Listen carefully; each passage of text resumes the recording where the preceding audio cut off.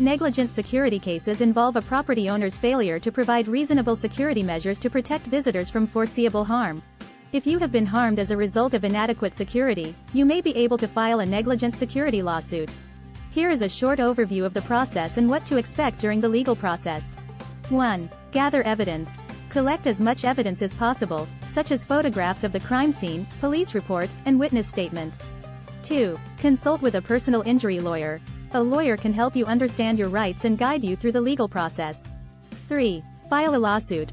Once you have gathered all of the necessary information, your lawyer will file a lawsuit on your behalf. 4. Prove negligence. Your lawyer will need to prove that the property owner was negligent by failing to provide reasonable security measures and that this negligence caused your injuries. 5. Negotiate a settlement. The property owner's insurance company may offer a settlement, which your lawyer will help you negotiate to make sure you receive fair compensation. 6. Go to trial. If a settlement cannot be reached, the case will go to trial. 6. Your lawyer will prepare you for the trial and represent you in court. It's important to keep in mind that the process can take time and the outcome is not guaranteed.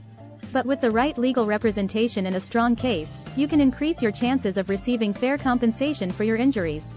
It's important to have a good understanding of the legal process, the rights and the compensation you are eligible for, and the role of your lawyer during the process. Always make sure you have a good communication with your lawyer, and you are both on the same page. That way you will have a better chance of success. For more information and a free consultation, please call at 314-726-9999 or visit us online at www.lynchlawonline.com.